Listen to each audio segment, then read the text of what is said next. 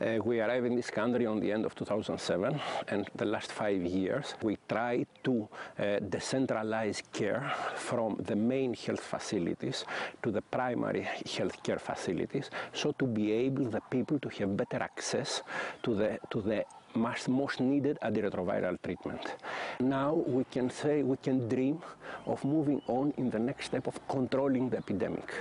We are in a mature level of this intervention, and in this level we can go to curb the epidemic. And the next step, of course, is the new approaches, the new innovative approaches from the international community, that is the treatment as prevention approaches.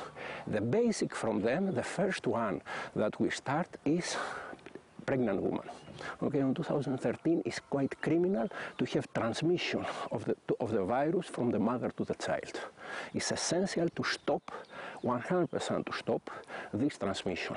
The next step, after a few months, we want to offer to all HIV positive adults of Hlangano area to offer access to antiretroviral treatment.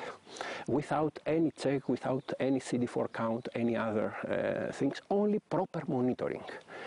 We have more and more evidence from the international community that giving as earlier as possible, starting treatment of HIV, you have much better results for the life of the patient, for the different infections that can have during his life course.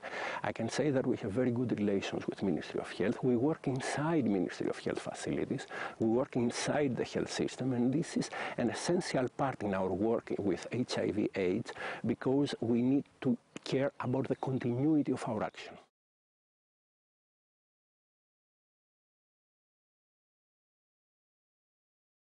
So moving forward to option B plus is very critical and crucial for the country. It's going to be able to help the children, the babies, to be born HIV-free, and also having the mother to survive. I think the challenge now, since it's new, is a matter of seeing how are the Swazi people responding to this initiative, and how is it acceptable to the Swazi people, and the cost implication that will come up with this initiative. This is really a pilot project that also will help even the whole country and influence the whole policy of the country. And we hope that this initiative will not only help Swaziland, but even other countries then can come and learn.